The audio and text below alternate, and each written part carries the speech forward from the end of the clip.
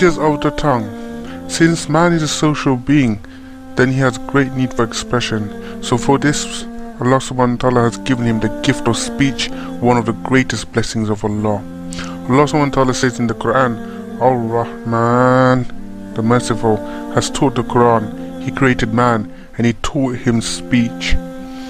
However, this magnificent blessing can turn into misfortune if man does not use it well. A terrible harm can occur to man both in this life and in the hereafter if he does not utilize his tongue for the sake of Allah. The Messenger of Allah ﷺ has explained the tremendously dangerous nature of the tongue in many of his hadith. He said, the faith of a servant of Allah will not be straight, correct, until his heart is straight, and his heart will not be straight until his tongue is straight. He also said, most of the mistakes of the son of Adam are from his tongue.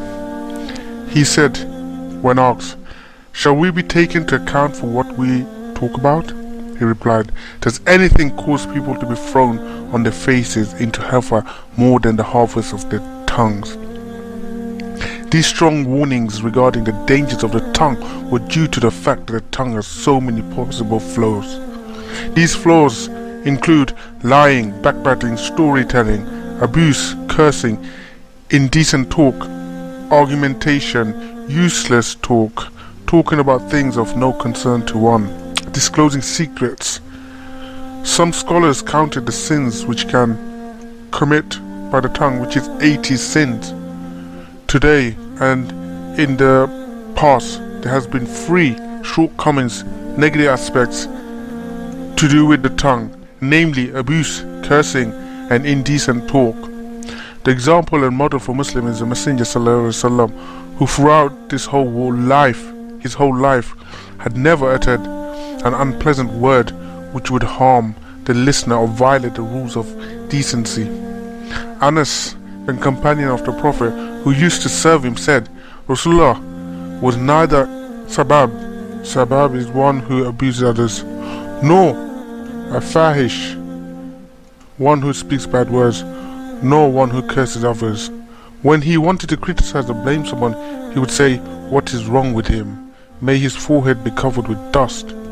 As for his instructions, Rasulullah in prohibiting abuse, there is his saying, abusing a Muslim is transgression, and murder of a Muslim is disbelief.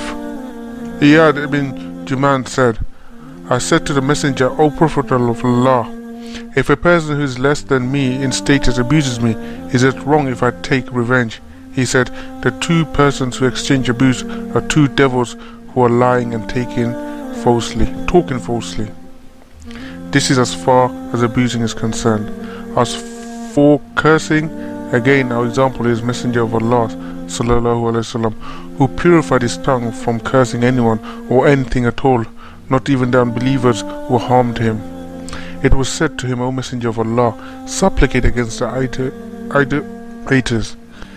He replied, I have not been sent as a curser, but as a mercy. Cursing means to ask Allah to deprive a person or thing and to expel him or her or it from the mercy of Allah. It is not right to curse a named person, even if he is an unbeliever.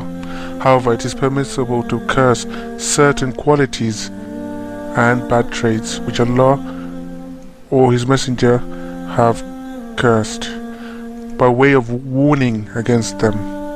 Allah says in the Quran, verily Allah has cursed the kuffar and prepared for them a blazing fire. The Messenger of Allah ﷺ cursed the one who pays for a bribe, the one who takes it, and the middleman. He also cursed one who pays riba, interest, and the one who takes it.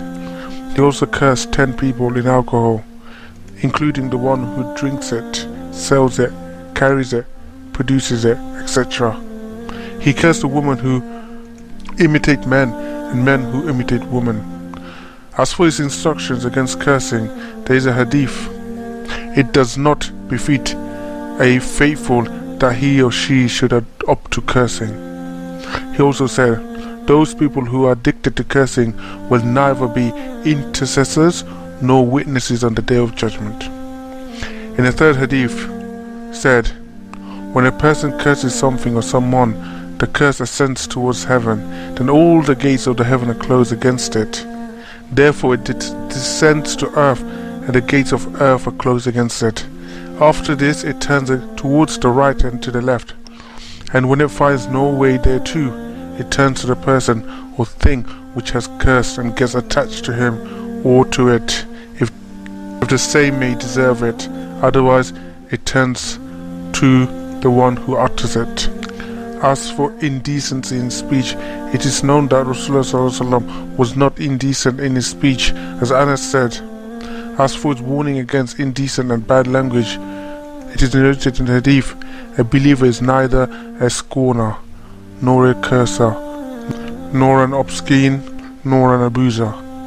We notice that some Muslims who mix with people who use bad language, they pick the habits and use it themselves. This is haram, and it also sets a very bad example for children. The Muslim should remember that who or whatever words he speaks is recorded either in his favor or against him. Allah says in the Quran, truly there are over you generous recording guardians, angels who know what you do. He also says, he, man, utters no word, but there is with him a ready observer. Rasulullah said, a man speaks a word that is pleasing to Allah, which he does not think will reach as far as it does, but for which Allah writes his pleasure for him until the day he meets him.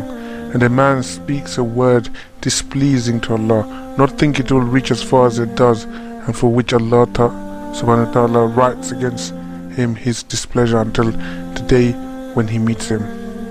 May Allah subhanahu wa ta'ala make us of those who are very conscious how we use our tongue, and only use it for the benefit and pleasure of Allah subhanahu wa ta'ala, to benefit us and to gain the pleasure of Allah subhanahu wa ta'ala. Ameen.